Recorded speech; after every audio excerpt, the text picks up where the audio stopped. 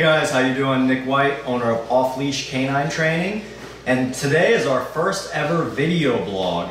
That's right, we decided we're going to start trying to do weekly video blogs talking about various topics and subjects and training techniques and tips for all of you guys out there who follow us on YouTube and on Facebook.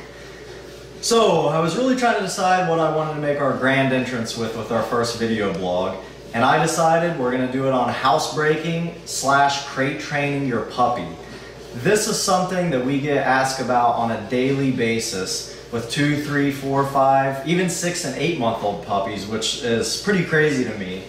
When the housebreaking crate training process is properly done, the dog should pretty much be accident free and 100% housebroken by right around the age of 4 months, maybe even sooner.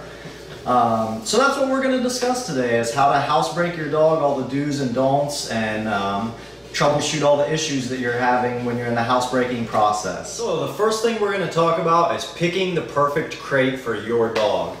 That's something that a lot of people tend to have trouble with.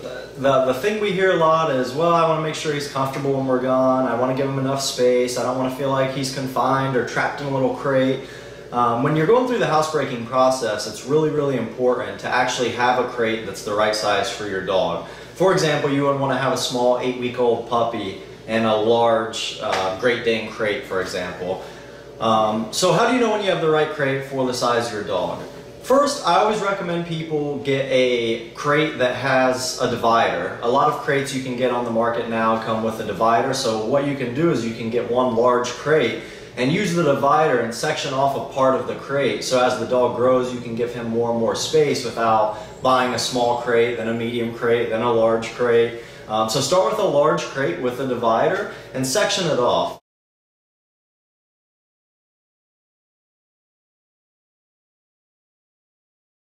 All you really want to do is you want to give your puppy enough room so he has room to spin around, stand up without his back touching, and lay down. He really shouldn't have much more room than that. For example, you shouldn't have the dog where he has the front of the crate this much and the crate's this big. If you start doing that, what will actually happen is your pup will go to the back of the crate and use the restroom and then come to the front, because that's allowing him to stay away from it. Dogs don't like to go to the restroom in the crate that they're in, but if they have enough room where they can get away from it, then they will go to the restroom in there because they really don't have to deal with it. So that's the first thing. Ensure that your crate is the proper fit for your dog and he doesn't have too much room in there.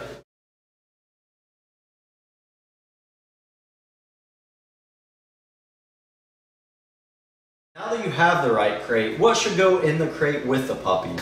I'm a huge advocate against putting any type of bedding, pillow, blankets, anything like that in the crate with a small puppy.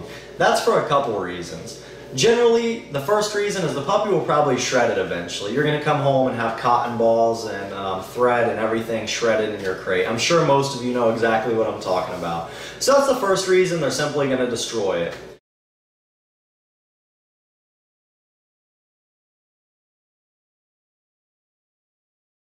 A lot of the times that mattress or pillow or blanket can actually act as a diaper or an absorbent for the puppy. So what will happen is they'll still go to the restroom in the crate because that bedding or pillow is actually absorbing that, so they still don't have to deal with it. So it kind of acts as like a diaper. So if you put that stuff in there, the puppy may and probably will still go to the restroom in the crate, which is hindering the housebreaking process. To me, the most important reason is if you put that nice fluffy pillow or that nice fluffy dog bed in there and the puppy's chewing on it for the 8 hours you're gone, a lot of those things have cotton inside of it. So as he's chewing on it and shredding it, if that cotton gets stuck inside of his throat, it could cause him to suffocate or choke, and no one's there to see or hear that, and by the time you get home, the worst could have happened.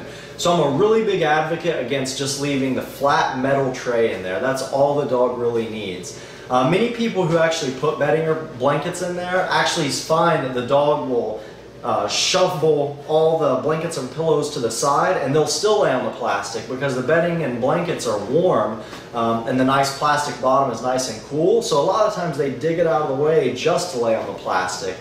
What I always like to tell people is if you're putting a blanket or pillow or anything like that in there for your pup, you're really doing it more for you to make yourself feel better, and you're really not doing it for the dogs. The dogs don't need it, a lot of dogs don't want it, and it can be a safety hazard, and it can help deter the housebreaking process by acting as an absorbent.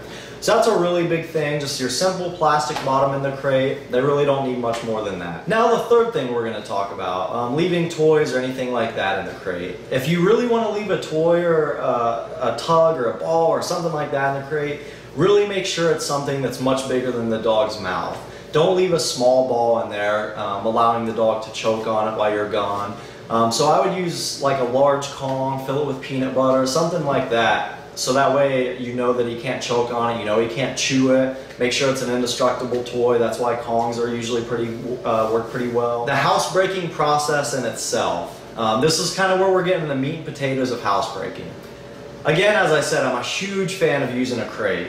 I'm not a big fan of the pee pads, the doggy pads, because when you use a pad, essentially what you're doing is you're still teaching the dog they can go to the restroom in the house. You're just saying, try to go to the restroom in this small 1 foot by 1 foot square, which is a much harder concept to teach the dog than you're never allowed to go inside the house, no exceptions.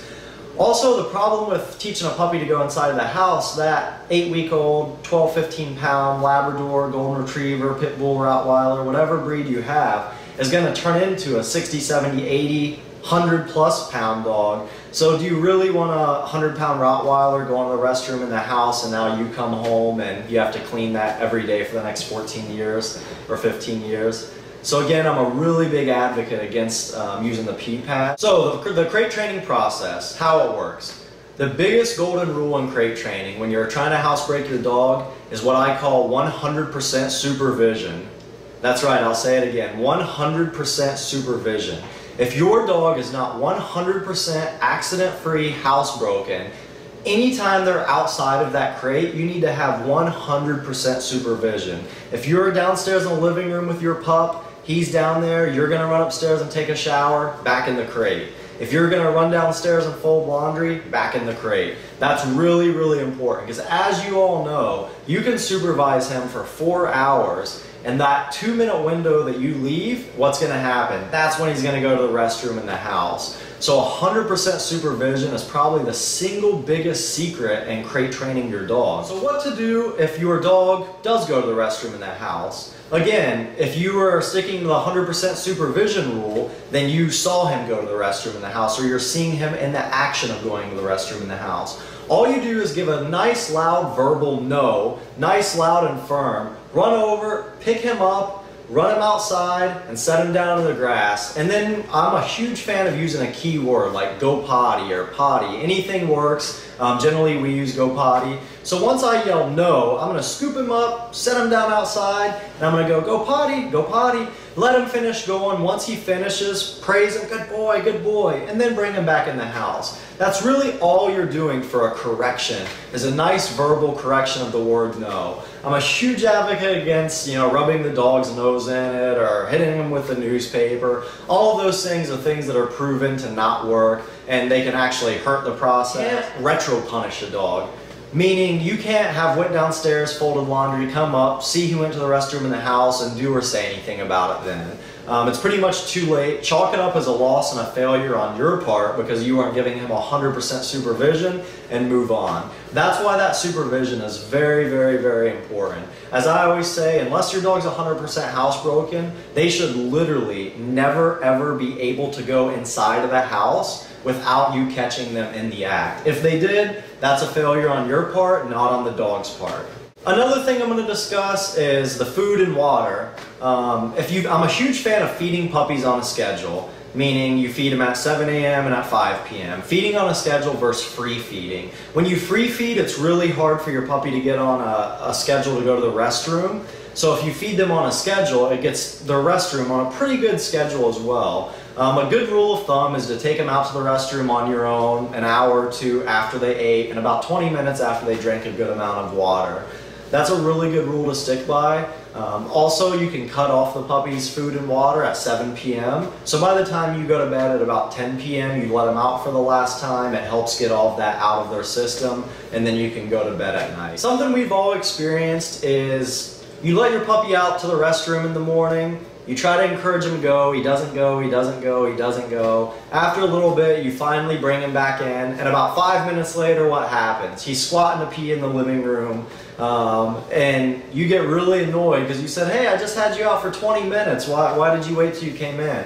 So what I'm a huge fan of doing is take him out to the restroom in the morning. You're using that good solid keyword. That's really important because that's how your dog's gonna start letting you know that he has to go to the restroom, which we'll come back to in a second.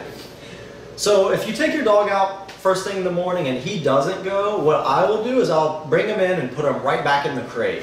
I'll wait about 15 minutes and then I'll take him outside again. Go potty, go potty, go potty. If he doesn't go, right back inside, right back in the crate. And I'll repeat that process until he finally goes outside, and then I'll let him stay out with the family. Essentially what that does, it teaches your puppy is you're just gonna keep going back into the crate until you go to the restroom. So what he learns is the first time you let me out, I'm just gonna go to the restroom so I can go out and be free and have the run of the house essentially with the family.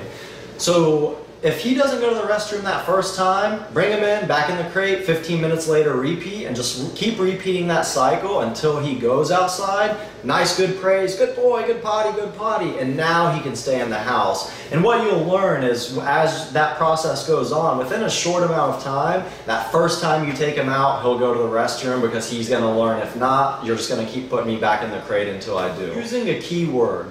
There's a lot of methods and different techniques you can do in order to teach your dog to let you know when he has to go out. I'm a really big fan of using a keyword for the pup. Anytime I take a dog outside, from the day I get it until it's 100% housebroken, I always use a keyword. I usually use go potty. Very simple.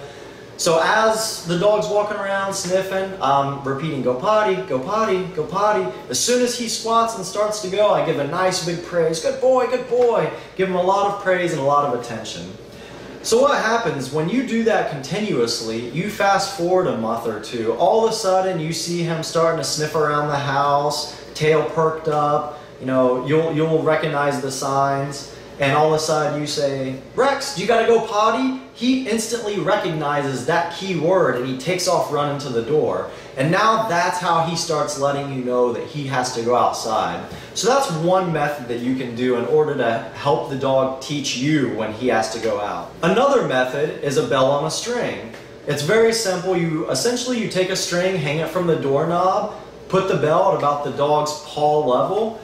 Every time you take the dog outside, pick up his paw, make him ring the doorbell, give him a lot of praise, and then open the door and let him out. If you repeat that every single time you take the pup out, what he'll start to do is associating ringing that bell with the door opening. So now all of a sudden when he has to start to get ready to go outside, he'll walk up, hit the bell because he's learned that's what opens the door to release him to go outside. So that's another very simple and effective method which allows your dog to let you know when he or she has to go outside of the restroom.